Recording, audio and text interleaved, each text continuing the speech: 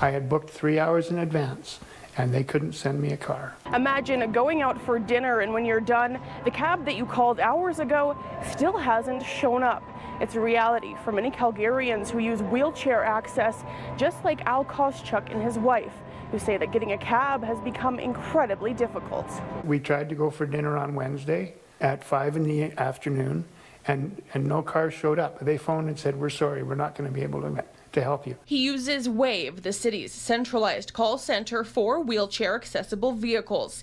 He says during the day, grabbing a cab isn't too much of a hassle, but it's the evening hours when accessible cabs are few and far between. It seems this is a problem the city has recognized. Wave drivers are eligible for a $10 top-up for a trip during the daytime or $20 for a trip past 6 p.m.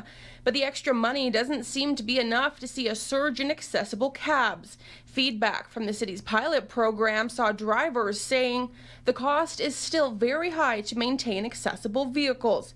The incentive is not enough to maintain vehicles. And the vehicles are retiring or expiring from the fleet, and those drivers cannot afford to buy a new vehicle, which costs around $50,000. If many more of these vehicles age out, people like us aren't going to have the option. Koschuk said he spoke with a driver who said there used to be more than 100 accessible cabs in the city, but the number has steeply declined. The city of Calgary says currently there are 52 accessible vehicles on the Wave Calgary platform, and this number has remained steady since January 2022.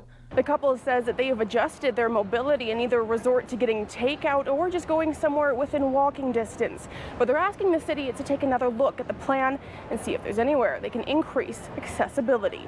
We've got a hospital that's not 5 minutes away, and we can't get a wheelchair accessible cab. In Calgary, Jillian Code, City News.